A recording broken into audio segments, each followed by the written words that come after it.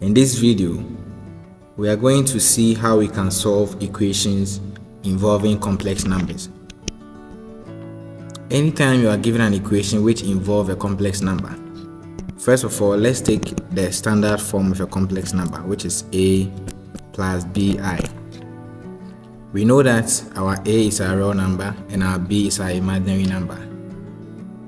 To solve an equation which involves a complex number, you simply equate the real parts and then you equate the imaginary parts. Let's consider this example. Given that 8 plus 15i equals 2x plus 3y. Find the values of x and y. To find the value or the values of x and y, the first thing you have to do here is that you have to compare the real parts at the left hand side to the real parts at the right hand side. And comparing, we can see that at the left hand side the real part is 8 and at the right hand side the real part is 2x. So dividing through by 2, x equals 4. We can now take the imaginary part. So we have 15i equals 3yi. We can divide through by 3i.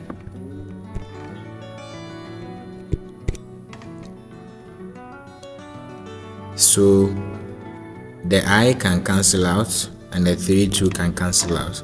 We have y to be equal to 5.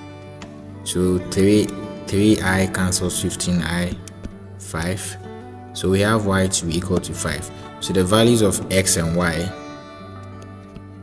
x is 4 and y is 5 respectively. Let's take another example. Given that 24 minus 12i equals 3x plus 6yi, find the values of x and y. So we can compare the real part to the real part and then the imaginary part to the imaginary part here. By doing so, we have 24 equals 3x. Dividing through by 3, we have x to be equal to 8. And then we have negative 12i equals 6yi. We can divide through by I to get rid of the I. So we have negative 12 equals 6y. Since we want to make y the subject, we divide through by 6. Then we have y to be equal to negative 2. Let's consider this practical example. So given that z1 equals a plus 3i minus 4b plus 3bi, and that z2 equals 3a minus 2b plus ai. So find the values of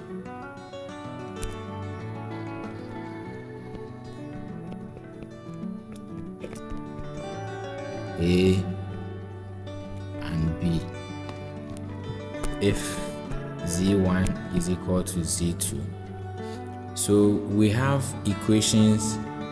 We have an equation here which involves a complex number, and over here we know that z1 is equal to z2.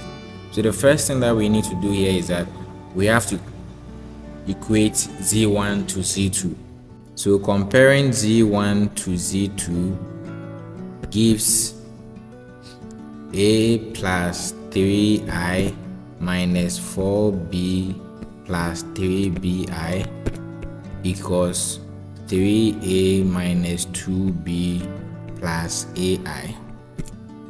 The next step is that we have to group the imaginary part and the real parts at both sides. So at the left hand side we have a minus 4b plus 3i plus 3bi equals 3a minus 2b plus ai. A minus 4b plus 3 plus 3b into all multiplying I. The I is a common factor here and we can factorize that one out. So it's equal to 3a minus 2b plus ai.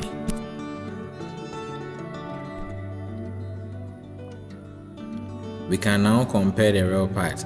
So at the left hand side this is the real part, and at the right hand side this is the real part. We can now equate the real part. So equating the real part gives a minus 4b equals 3a minus 2b.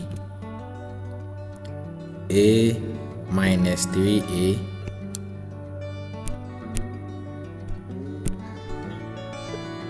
a minus 3a is equal to negative 2b plus 4b. So we have negative 2a to be equal to positive 2b. Dividing through by negative 2 gives a to be equal to negative b. Let's name this equation 1. Taking the imaginary part, we have 3 plus 3b equals a. But we know from equation 1, we already know that from equation 1, our a is equal to negative b. We can go on and substitute into our equation. So that gives 3 plus 3b equals negative b.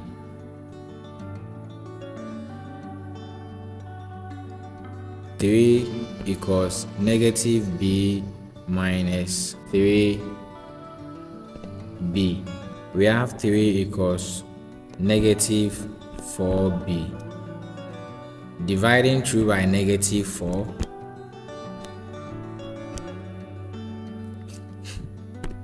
we have b to be equal to negative 3 on 4.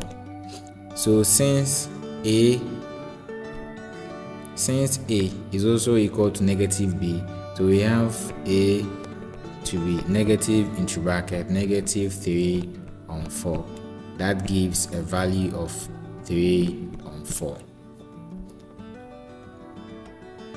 Therefore, the values of a and b is 3 on 4 and negative 3 on 4 respectively.